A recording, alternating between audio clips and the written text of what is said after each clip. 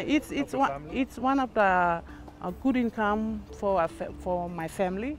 Like I make a bilum and I do an income to sustain my daily living. For some missionary with pasta. We used to wear it like that for our baby. I like people coming out from the hotels to come and listen the stories about the bilums and about the baskets, and it really makes me proud of that. So I think that bilum weaving is one of the, it's a high checking product that can a world can see it.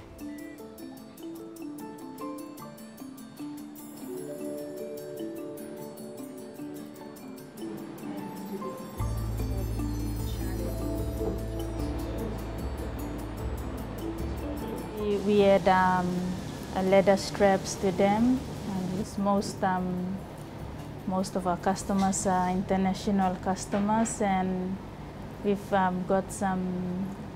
Yeah, we try to mix the trends so it matches what they wear.